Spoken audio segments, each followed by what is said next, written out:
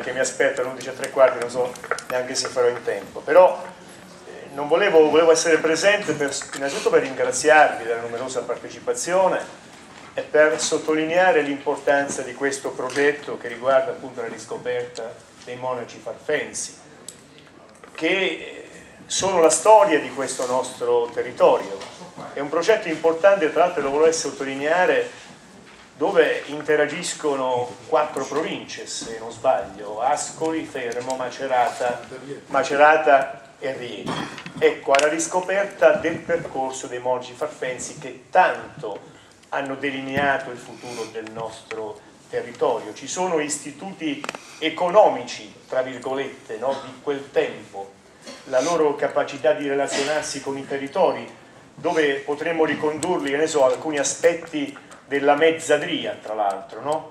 Che risalgono a quel tempo, però non mi voglio dilungare in questo perché tra l'altro è una storia appassionante.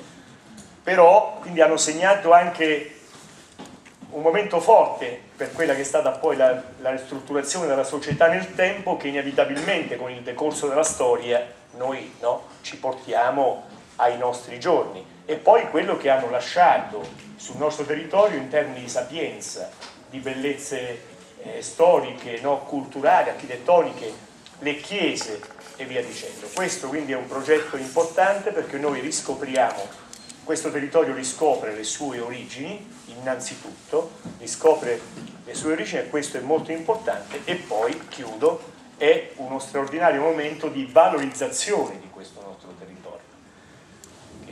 Noi proprio ieri sera abbiamo adottato un atto importante, di cui ringrazio l'associazione Valdaso che ci ha anche stimolato in merito.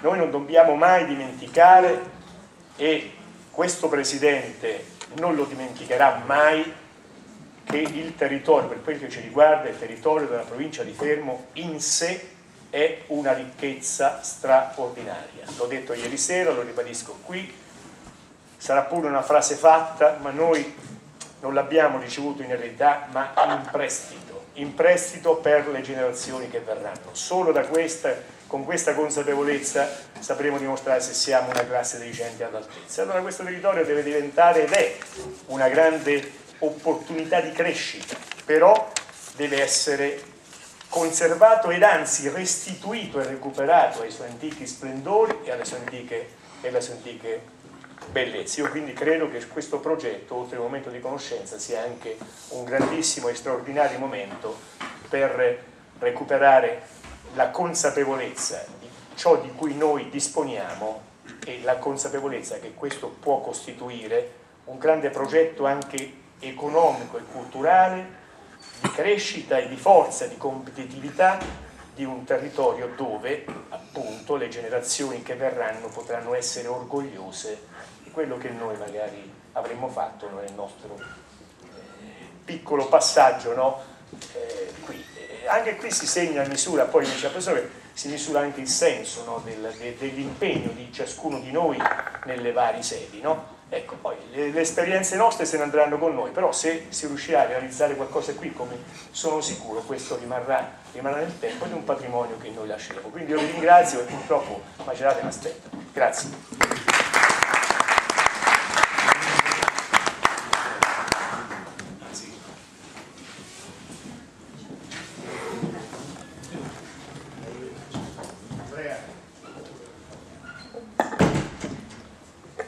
Il Presidente Spena mi riassegna la parola, la prendo volentieri,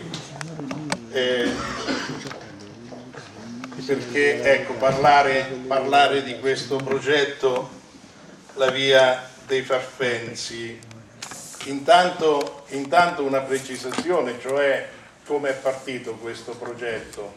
Credo oramai da un anno, sicuramente 7-8 mesi, che noi parliamo di questo progetto. Quando per la prima volta mi è stato esposto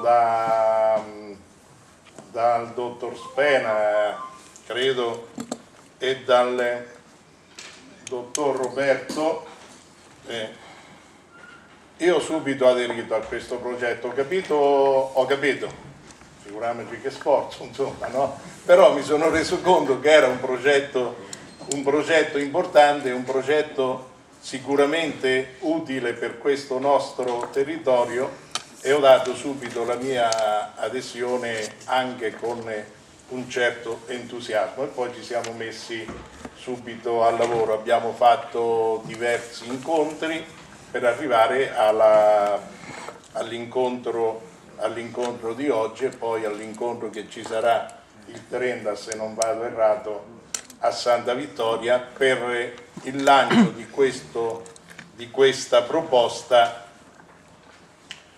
che è una proposta estremamente interessante, perché va un po' verso la direzione e la progettazione che la provincia di Fermo si sta dando. Dico si sta dando perché noi stiamo lavorando comunque ad una nostra progettazione, lo stesso ci lavoriamo da un anno, poi è arrivata la stagione turistica, abbiamo momentaneamente sospeso questi lavori, però l'ultimo incontro fatto dal tavolo azzurro ha già definito le linee di questa nostra progettazione, e tra poco avremo un altro incontro per poi dare conoscenza di questa proposta, che dovrebbe diventare la proposta della provincia di Fermo. Dicevo, questo progetto va in questa direzione perché intanto vediamo che ci sono grandi potenzialità di destagionalizzare, e credo che questo sia l'obiettivo principale per questo nostro territorio, perché diciamo che luglio e agosto comunque, sia alla costa, in collina e in montagna, le cose vanno abbastanza bene per, diciamo, motu proprio, perché oramai questo periodo per noi funziona. Ecco, però è poco.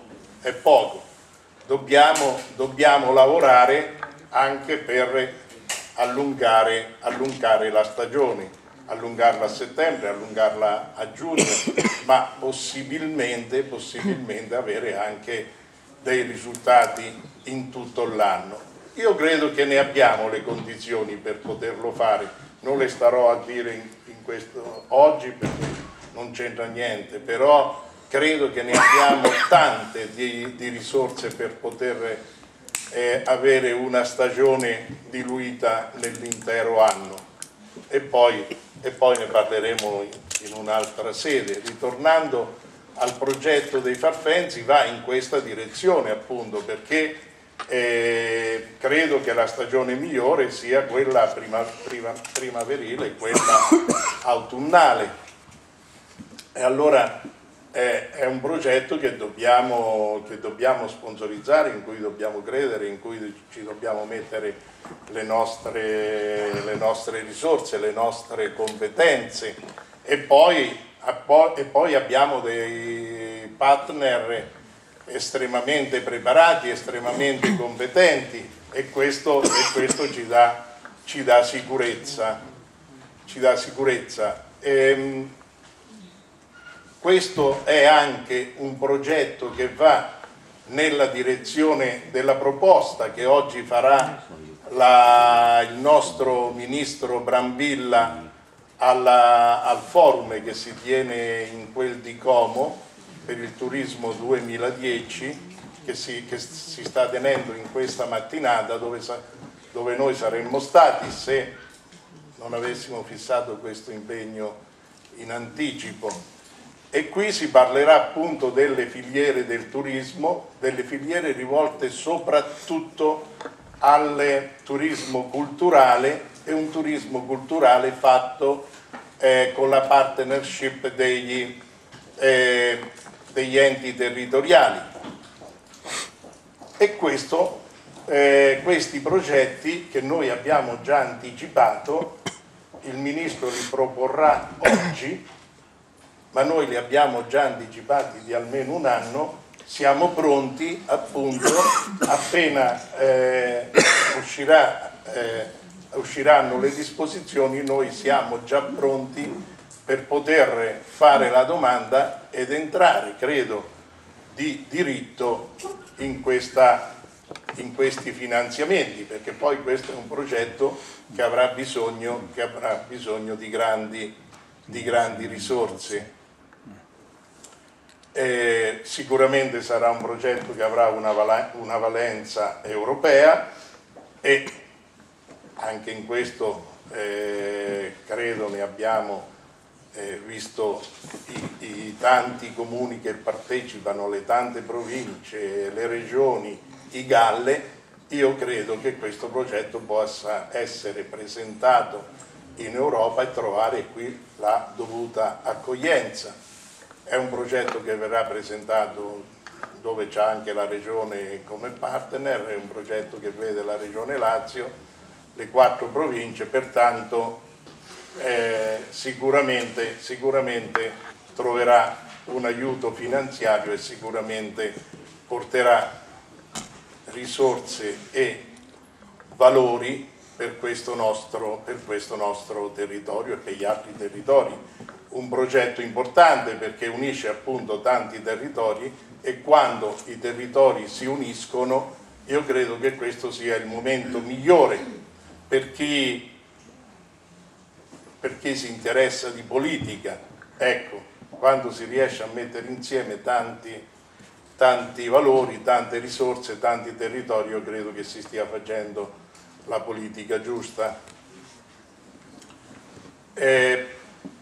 Io credo di concludere qui, perché questa è soltanto, non voglio entrare nel merito del progetto, non entro nel merito della storia. La storia molte volte, se torniamo indietro nell'Ottocento, in pieno periodo paleocristiano, chiaramente la storia ha portato dei grandi disagi, delle grandi sofferenze. Questi monaci benedettini che sono stati costretti a spostarsi in altre parti d'Italia, parte qui nel Piceno e nel Fermano.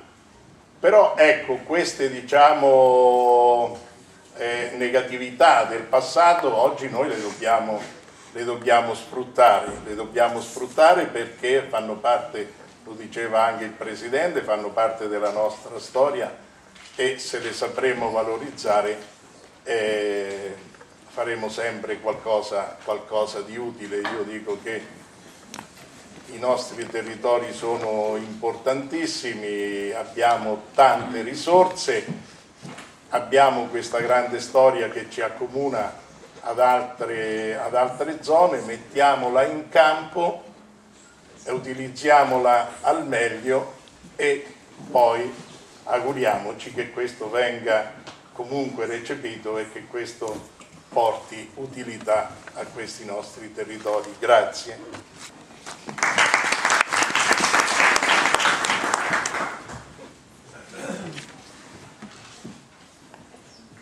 Sì, grazie all'assessore Massucci. Io mi rubo soltanto 2 minuti perché insomma ho poco da aggiungere a quello che è stato detto, invece credo che sia più importante vedere la presentazione di Roberto Ferretti e alcune slide che noi abbiamo messo giù per dare delle linee guida di quella che pensiamo possa essere questo progetto. Intanto vi chiedo nella cortesia di compilarci questa scheda di manifestazione di interesse che noi vi abbiamo lasciato. Alla fine vedrete la firma del legale rappresentante, ma è chiaro che lì è la firma della persona che qui è presente e che in qualche modo, se ci lascia l'interesse dell'ente che rappresenta, a continuare in questo progetto che ovviamente non vincola in nessun modo con nessun tipo di risorsa, ma insomma è soltanto per capire l'interesse intorno al progetto. Noi ne abbiamo necessità perché poi ci saranno da fare tutta una serie di altri passaggi di coinvolgimento delle altre province, dei comuni, delle regioni, e quindi insomma avere una base di interesse ci aiuterà poi nei passaggi successivi.